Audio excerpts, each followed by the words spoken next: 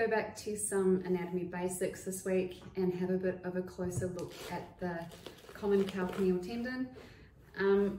Interestingly, I don't see a lot of tendon based injuries in my practice, but the common calcaneal tendon injuries can happen to any breed of dog, but it is more likely in retrievers and Dobermans.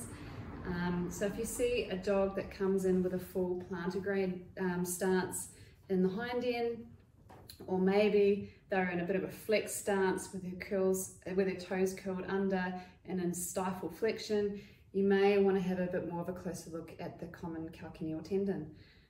So let's have a look at what muscles make that up and have a good feel of each. Okay, so here we have the common calcaneal tendon. It's actually made up of 3 different muscle groups. So we have the major calf muscle, the gastrocnemius. Gastrocnemius has a medial and lateral head. It comes from the supracondyles of the femur, so just that distal end of the femur, and it comes down and attaches into the tuber calcaneus. We also have the superficial digital flexor muscle. This one comes from the lateral supracondylar tuberosity.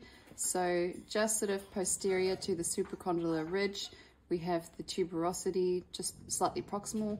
It's a bit of a roughened tuberosity, and it comes down.